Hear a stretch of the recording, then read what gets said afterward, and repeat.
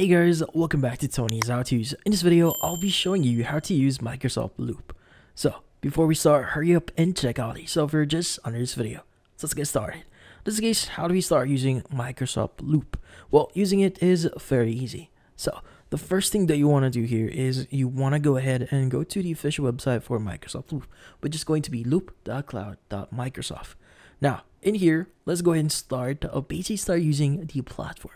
Now, the first thing that we need to understand here is the organization or how things actually work here and how pages and workflows or workspaces actually work. So, in order for you to start using Loop here, we first need to create our workspaces. Now, workspaces is a way for us to start grouping pages or content that we want to start adding. So, for you to start creating your workspace, we want to go ahead and click on the plus button at the top left here. And from here, it allows you to basically create new pages, new links, page and ideas, or new workspace. But like what I said before, let's go and click on new workspace. Now, from here, we need to add a name for our workspace. So as an example, maybe I want to say this is going to be a sample workspace. Now from here, let's go ahead and click on the create option. And basically, this is the first thing that you'll notice. So before we proceed adding content here, let's go and discuss the different icons that we can see here or different settings that we can access. So first is the left panel. Now, the left panel actually allows us to access different workspaces or different tools. So first we have our search here. Now, if you want to search for pages or workspaces, for example, if you have a lot of workspace and pages here, this allows you to easily find them, which is something really handy, especially for big projects or if you have a lot of projects here. Now, notifications allows you to view notifications like any mentions or tasks assigned to you, invites, conversations that your part will actually be shown in here. Now, if you choose recent, this allows you to basically see what is the recent pages and components that you have or you access. Ideas allows you to basically create new components, so capture all your ideas in Loop for yourself or in this case with others. Now you have workspaces here, which allows you to view all your workspaces or workspaces that you are included. So in this case, maybe I want to go back to workspaces here. Now, by the way, we have a recent here, which allows you to view our recent workspaces and pages. Now, in this case, let's go ahead and start editing our page here.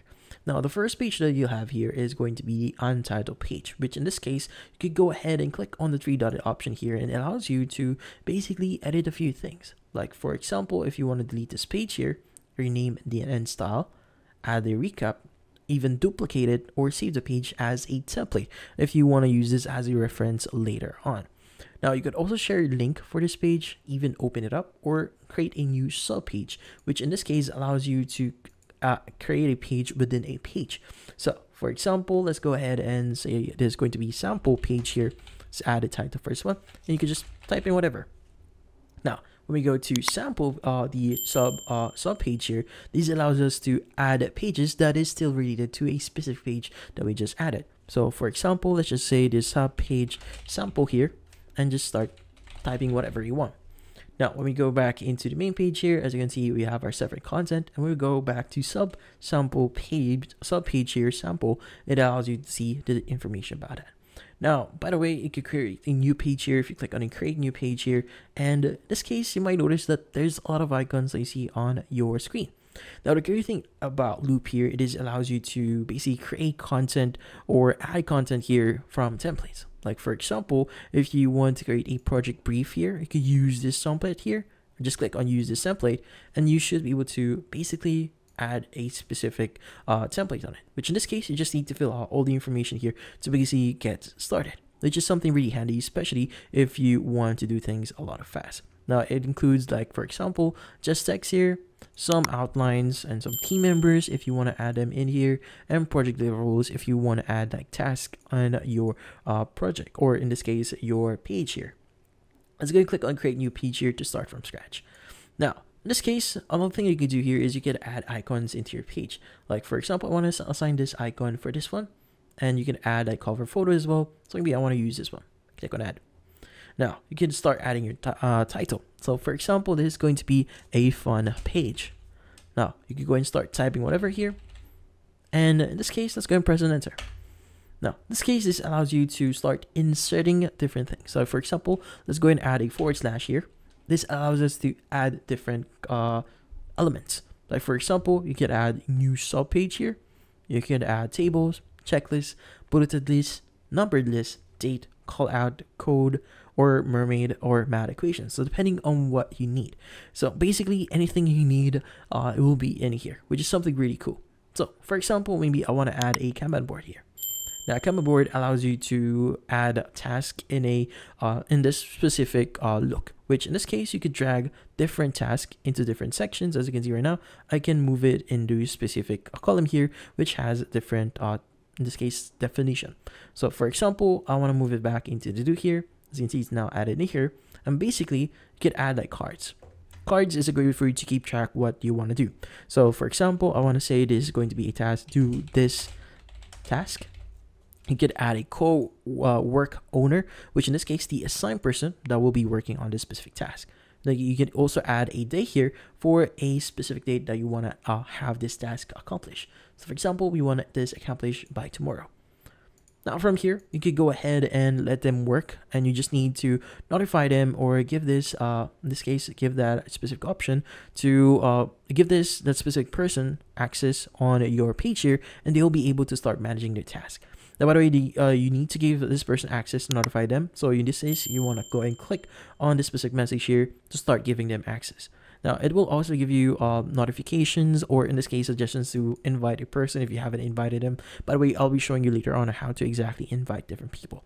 But then again, you could go ahead and basically click on the expand option here. This allows you to edit furthermore regarding that specific task or card, which in this case, you can change the stage here, the checklist, some notes if you want to add them, and add a different field if you want to. Like for example, if you want to add a vote, a label, a number, or text. Again, depending on what you need. Now, you can even add sub items if you want to, share updates on what you need. You could even add comments here, or even start mentioning someone. If you add the @ symbol here, it allows you to mention people in the comment section, which is something really handy if you want the attention of someone here. Now, in this case, they can just move this around. Like for example, this person is already in progress, and you should be able to start adding it in that specific column. Now, if you want to add a different or another element that you could use, you could go ahead and go to the very bottom here and just type in /. Again, you have the following options here, which is something really cool. But again, depending on what you need, you could choose the appropriate element here. So there's going to be a lot of elements that you could add. So I would suggest you to first see what each is doing here. But for now, let's go and discuss how do you start sharing your presentation, or in this case, your workspace or your page. Now, at the very top right here, you have the following options. So you have the shared locations. So if you click on it, it allows you to basically share the location for the following page to another workspace. So if you click on add to workspace here, this allows you to add this to any specific type or specific workspace. So maybe I wanted to add this to workspace or getting started workspace here, which in this case is going to be added here. Now, once it is added, when you go to getting started, it should now be added here. We have our fun page here, which in this case, we can now start accessing. Now, if you click on the copy as loop component, it allows you to basically copy the current, in this case, our current loop here, which allows anyone with the link to edit the loop. Now, if you click on settings here, by the way, you could edit how it's going to be interacted. Like for example, you could basically assign it as anyone that has a link can actually edit this. You can only choose, or you could set this to only people you choose or people with existing access only. Now, you could even add the more settings here. In this case, you could add and basically can add expiration dates for the edit itself if they require verification, or in this case, you could, if you require further, in this case, security, you could even add a password if you want. Now, in this case, if you click on share at the top right here, this allows you to either share your workspace, which in this case, if you share your workspace, by the way, this allows you to share the all the pages you already have here. But if you want to only share the specific page, you need to choose page link here. Now, if you want to choose loop component, this only allows you to share your loop component. Now, in this case, if you want to share a link or workspace, go ahead and choose the appropriate one here, and you just need to enter their email.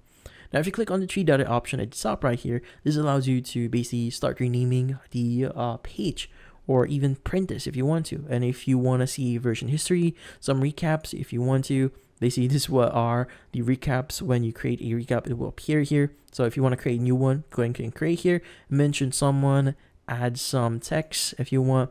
But yeah, so maybe I want to choose print in PDF export. Let's go and choose this one. Now in this case, it will start creating our PDF. As you can see right now, we have the PDF version of our page, which is something really cool. Now in this case, by the way, if you want to start managing easily your workspace, you go and click on the plus button or invite manage members here at the top next to your workspace. This allows you to invite someone, which is a lot easier. So as you can see, we also have the tab section here, which is something really helpful if you want to keep tab what a specific user or a member is currently accessing. But yeah, so in this case, if you delete something, like for example, I want to delete this one, let's go and click on delete. Click on delete here. When we go to recycle bin at the very bottom here, it allows you to see the recently deleted pages for this specific workspace, like the size for this one, when it was deleted, and who deleted it. So if you want to further delete this or restore it, you could go and click on restore. It will be back into our workspace here once it's actually restored. As you can see right now, we have our sample sub-page sample. Now you can move pages here. As you can see, I can move this whenever I want, so I can place it somewhere. I can also put them inside that specific page here and basically start grouping them again. But yeah, so in this case, those are the basics on how to start using Microsoft Loop here, and that's about it. So if you found this video helpful, hit the like and subscribe button and watch our next video.